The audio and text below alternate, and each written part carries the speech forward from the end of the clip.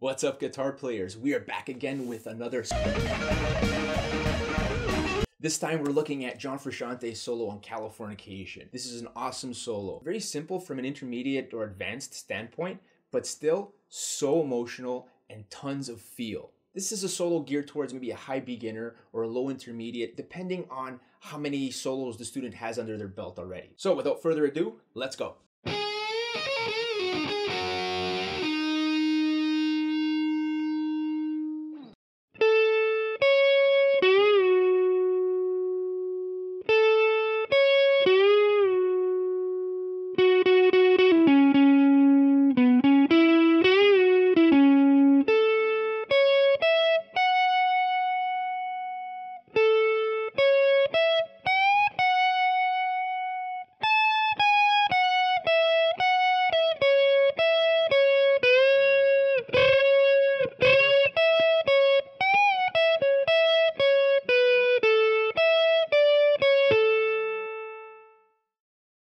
All right, so our first phrase is going to start on the 10th fret of the B string.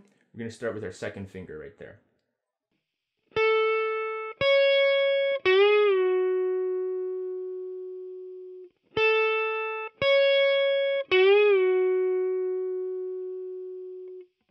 The second phrase is pretty much exactly the same as the first, except for the rhythm changes a little bit. So you get to that 11, that bend, a little quicker than the first time. So both of those together will sound something like this.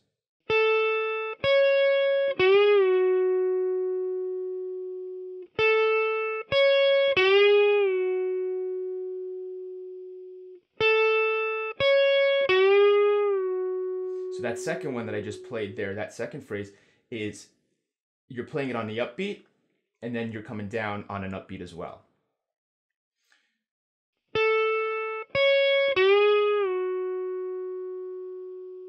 So down, up, up, up.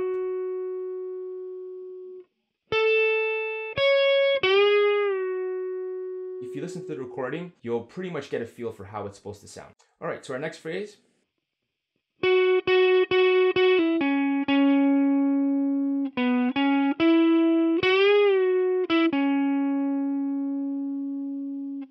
All right, so in real time, a little bit faster.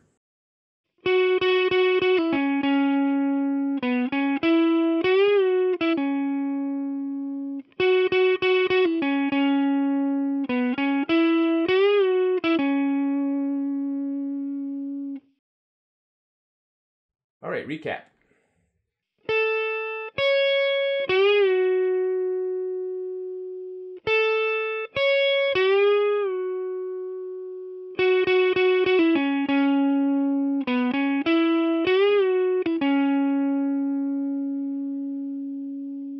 Cool, moving on to our third phrase.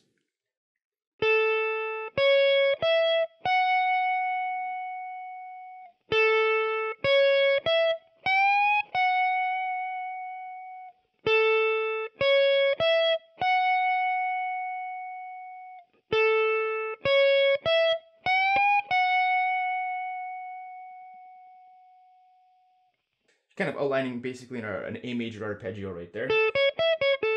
A major, I guess, 6. And then bending to the 7th, a major 7 there. So it's pretty cool.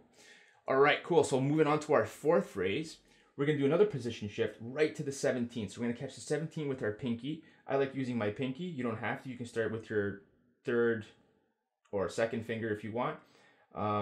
But I like giving myself options here, giving my pinky some exercise, as you already know. So here goes.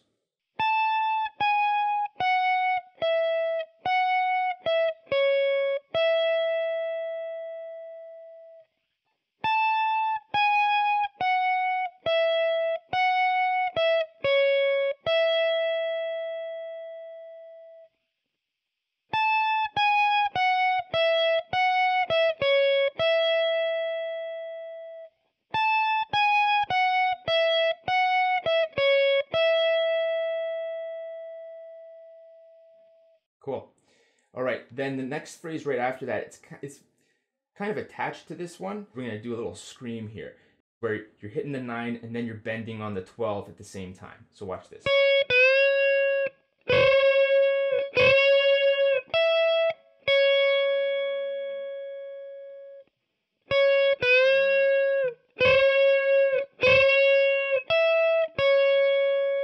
So remember, I'm catching that 12 right underneath with my pinky before I go to the 9 to end it.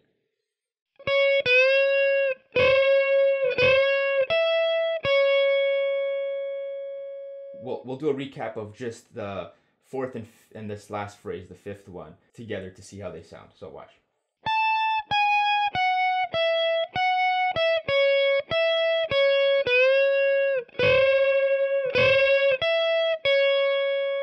All right, so we're pretty much on our last phrase here coming in. We're gonna go back to the 14 and do a nice bend and release.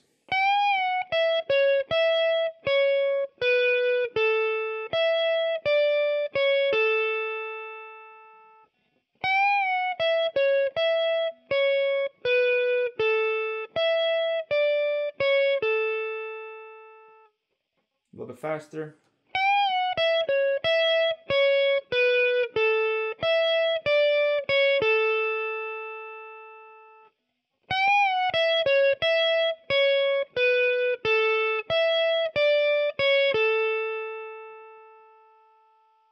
All right, let's do a recap. We're going to recap from the third phrase. So the third, fourth, fifth, and this last one, the sixth. Okay? So check it out.